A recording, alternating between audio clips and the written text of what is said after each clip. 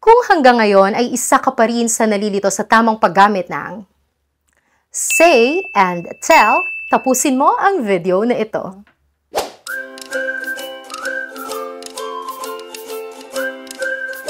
Hindi ko naman masisisi ang mga mag-aaral kung bakit sila nalilito sa dalawang salitang ito dahil magkapareho sila ng gamit at iyon ay ang magbigay ng impormasyon. Pero sa paanong paraan nga ba sila nagkaiba? Pag-aralan na natin. Tingnan natin ang format na ito.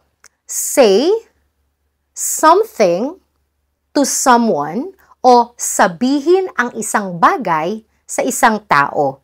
Or say followed by direct object followed by indirect object. Tell someone something o sabihin sa isang tao ang isang bagay. Or tell plus indirect object plus direct object. Parehong irregular verbs ang mga salitang say at tell. Ang past simple form ng say ay said. At ang past simple form naman ng tell ay told. Ginagamit natin ang salitang say kapag ang kasunod nito ay isang bagay. Say something. O kaya naman kung minsan yung isang bagay ay may kasunod na isang tao o say something to someone. Ginagamit naman ang salitang tell kapag ang kasunod nito ay isang tao. Tell someone at may kasunod na isang bagay. Tell someone something. Kapag titingnan natin yung grammar format niya ay say plus direct object plus indirect object at tell plus indirect object plus direct object. Yan yung technical aspect niya. Pero mas mauunawaan natin ang mga ito kung gagamitin natin sa mga halimbawang pangungusap. Sa pamamagitan din nito ay mas masasanay ang pandinig natin at isipan kung tama ba na say o tell ang gagamitin natin. Mga halimbawang pangungusap. Una, Tim says you have a new job. Sinabi ni Tim na mayroon kang bagong trabaho. Say something. Ano yung something na sinabi? You have a new job. Second example. Tim told me you have a new job. Sinabi sa akin ni Tim na mayroon kang bagong trabaho. Told someone. Sino yung someone na sinabihan? Me. Followed by something which is you have a new job. Third example. Amber said the coffee tastes good. Sabi ni Amber, masarap ang kape. Say something. Ano yung something na sinabi? The coffee tastes good. Number 4. Amber told us the coffee tastes good. Sinabi sa amin ni Amber na masarap ang kape. Told someone. Sino yung someone na sinabihan? Us o tayo. Followed by something, which is that something? The coffee tastes good. Fifth example, I said I'm hungry. Sabi ko, nagugutom ako. Said something. Ano yung something na sinabi? I'm hungry. Number 6, I told you I'm hungry. Sinabi ko sa'yo na nagugutom ako. Told someone. Sino yung someone na sinabihan? You. Followed by something, which is I'm hungry. Seventh example, he said a strange thing. Kakaibang bagay ang sinabi niya. Said something. Ano yung something na sinabi? A strange thing o kakaibang bagay. Number 8, he told everybody a strange thing. Sinabi niya sa lahat ang isang kakaibang bagay. Told someone. Sino yung someone na sinabihan? Everybody. Followed by something, a strange thing. Number 9. Alfonso said that he had to leave. Sinabi ni Alfonso na kailangan na niyang umalis. Said something. Ano yung something na sinabi? That he had to leave. Last example, Alfonso told me that he had to leave. Sinabi sa akin ni Alfonso na kailangan na niyang umalis. Told someone. Sino yung someone na sinabihan? Me o ako. Followed by something, he had to leave. Ayan, sa palagay ko ay mas nalilinawan na kayo sa pagkakaiba ng dalawang salitang ito. Hi everyone! I'm inviting you to support me on my small business. It's Aubrey's Boutique, where I sell different gorgeous clothings, just like what I'm wearing right now. Here's the Facebook page and Instagram accounts. Please like, follow, and of course, check the items posted there. You can order for yourself, for your sister, your mother, or friend. The clothes and dresses there are perfect for various occasions. Of course, if you look good, you will feel good. Wherever you are in the Philippines, you can place your order. Just send a direct message on my Facebook and Instagram accounts. Your support means a lot to me. Thank you so much.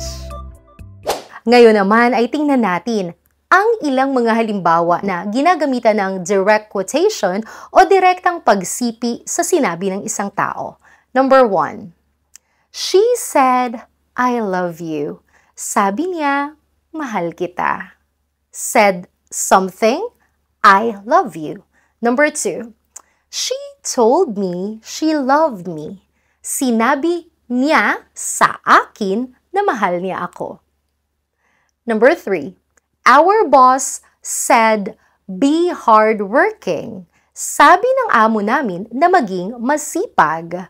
Said something. What is that something? Be hardworking. Number 4.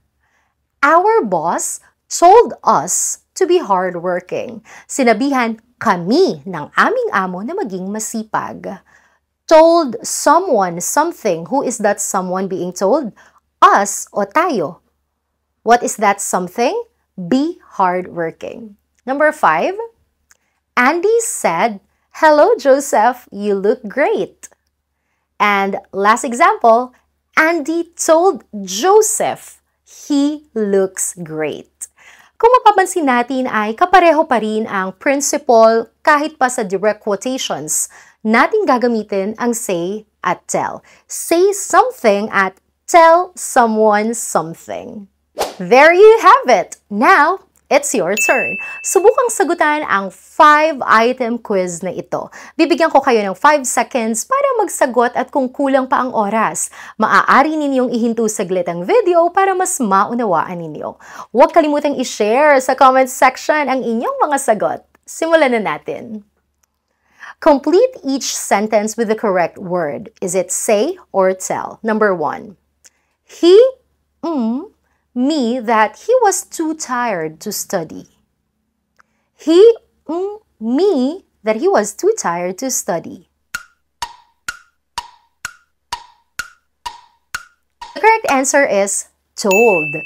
He told me that he was too tired to study. Sinabi niya sa akin na siya ay masyadong pagod sa pag-aaral. Number 2. She, her father's name was Fernando.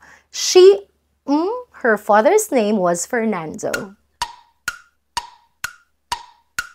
The correct answer is said. She said her father's name was Fernando. Sinabi niya na ang pangalan ng kanyang ama ay Fernando. Number 3. Let me use something very important. Let me use something very important. The correct answer is tell. Good job. Let me tell you something very important. Hayaan mong sabihin ko sa iyo ang isang bagay na napakahalaga. Number 4. My secretary, there was someone waiting for me. My secretary, there was someone waiting for me. The correct answer is said. My secretary said there was someone waiting for me. Sabi ng kalihim ko ay may naghihintay daw sa akin. And number 5, can you me the way to the hospital, please? Can you me the way to the hospital, please? The correct answer is tell. Can you tell me the way to the hospital, please? Maaari mo bang sabihin sa akin ang daan patungo sa ospital? Pakiusap. And there you go! Ilan ang nakuha mong tamang sagot? Huwag mahiya na ilagay sa ating comment section sa ibaba para mabasa ko at makita rin ang ating YouTube online community of learners.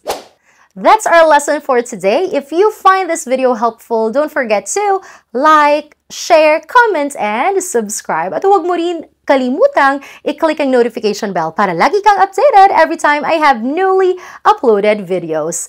Maaari nyo ring i-share sa comment section sa ibaba ang mga topics na gusto nyo pang matutuhan at gagawan ko yan ng video para sa inyo. See you on my next videos! Bye!